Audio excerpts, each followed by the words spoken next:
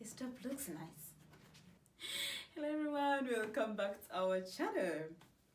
So I am doing my master's in radiation biology at Oxford University, and there are things that they haven't been confusing me, but they shocked me, seriously. So I'm going to tell you the whole story, and I don't know how this will sound in your ears, but I hope that it doesn't confuse you too. Anyways, let me tell you how everything started and how I got confused, and now my brain is trying to get on the line or on track. So I watched cartoon for the first time when I was 16. Yeah, I had visited my auntie who lived in the town. So there is an image that entered my brain, and that's the image I've been with since I watched cartoon when I was 16. To me, this is a cartoon. At my high school, I did biology, chemistry and mathematics. The most important thing there is biology. And my teachers called this a diagram. After completing all the lower levels of education, I got higher level of education, that's university. I went to Japan and I did my bachelor's degree in biological sciences.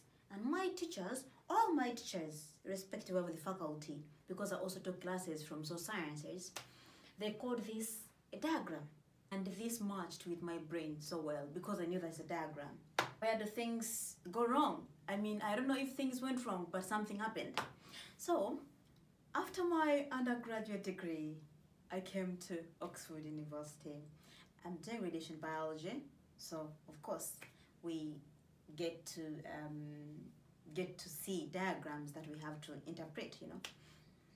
During the orientation, things were fine. I wasn't confused by anybody because things were fine and they sounded okay to me, and they sounded okay to me. I mean okay to me. In the first class, the professor started teaching, and then the diagram popped up and he was like, if you look at this cartoon, and I'm like, huh?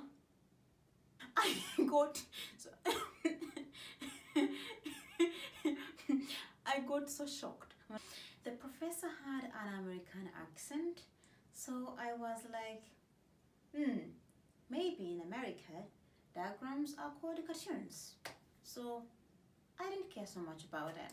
So on the second day, another professor came and he was like, if you look clearly on this cartoon, I was like, huh? It's like, why are they calling it a cartoon? So on the third day, another professor came with the same thing, and she was a lady.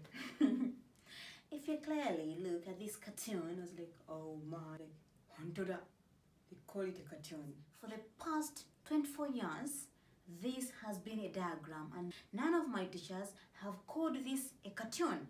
Only here in Oxford University, professors call this a cartoon. I believe there are so many students in Africa maybe who have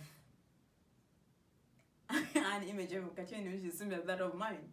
So if I go back to teach them about maybe cancer or anything in biology, how will I have the confidence to tell them that this is a cartoon? I have a feeling that that's where the problem will arise, because I believe they will know cartoon as this, and they will know this as a diagram. If I'm the examiner and I get a student who writes, if you look at this cartoon, I'll just laugh so much. You understand that? I'll laugh, seriously. Seriously. So I also imagine myself writing for the examiner. The cartoon above describes this and this. Or this cartoon depicts. This cartoon illustrates. Oh my god. This. Anyway, that is it, guys. Don't forget to like, share, and smash that red button. I'll see you soon. Bye bye. Love ya.